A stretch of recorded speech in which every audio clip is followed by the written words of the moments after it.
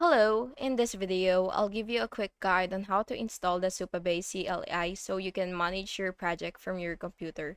So you can start by going to the Supabase documentation, which is right here. Just search for supabase.com/docs and you will be led here.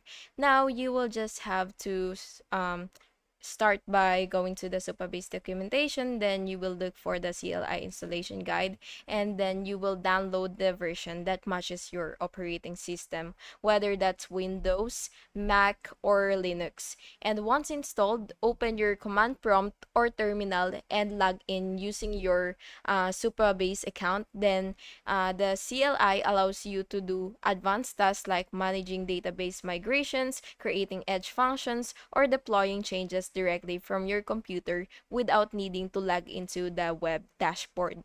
It's perfect for developers who prefer working locally. And that's basically it. If you found this video helpful, please make sure to like and subscribe. Thank you so much for watching. Have a good day.